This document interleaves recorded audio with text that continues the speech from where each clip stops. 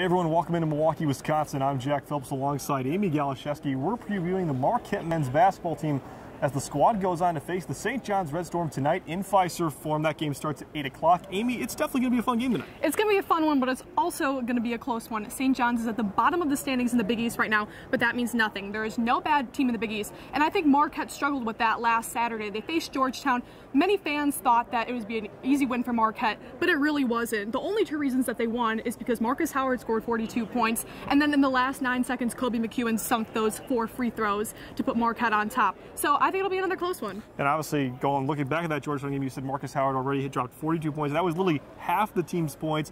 That was his third 40-point game this season, I believe. Yeah.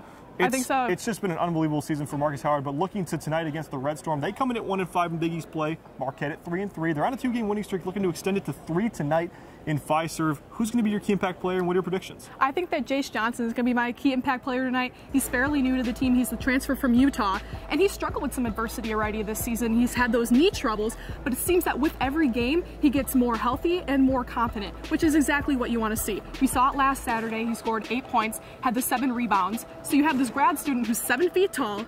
He's a great rebounder, and he can replace Theo John when he's in foul trouble. So I think if Jace Johnson plays a lot tonight, Marquette will win. And obviously with Ed Morrow gone as of now, it's really been huge for Marquette to have him as depth in the center position. And have those bigs, it's very crucial. Well, regardless, it should be a fun one. Anyway, thanks for being here, Aimee. Don't forget to follow at Zoe_Comerford and at MJ Yazel on Twitter for live updates. You can also follow us at MUR Sports. We'll have live updates as well.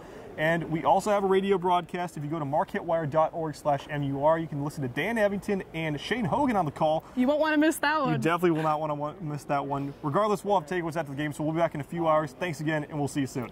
Thanks for watching this video. For more MUTV sports content posted every day, click the subscribe button right here on your screen or follow us on Twitter at MUWireSports.